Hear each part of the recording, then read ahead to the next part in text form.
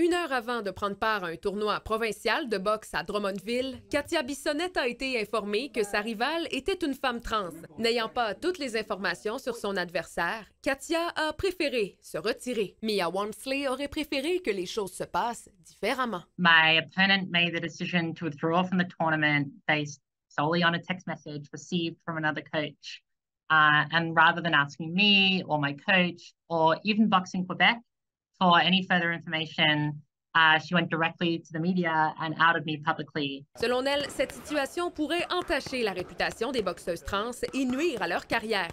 Elle craint que cette situation ait des répercussions dans le futur pour l'ensemble des boxeuses transgenres. Speculating about the gender of athletes and spreading accusations will do nothing but produce a sporting culture of suspicion and surveillance that will ultimately harm all women who play sports.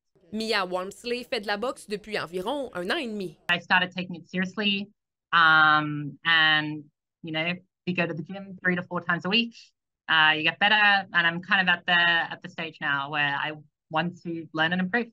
Elle croit que sa rivale aurait dû faire confiance aux entraîneurs qui, selon elle, sont les mieux placés pour choisir les catégories de genre les plus appropriées. Best way to ensure fair competition is not going to be to tighten regulation or require arbitrary and invasive testing, but to trust coaches and athletes to select the most gender appropriate category for their gender. Actions like these put athletes of all kinds of risk of exclusion and personal attack based on hearsay.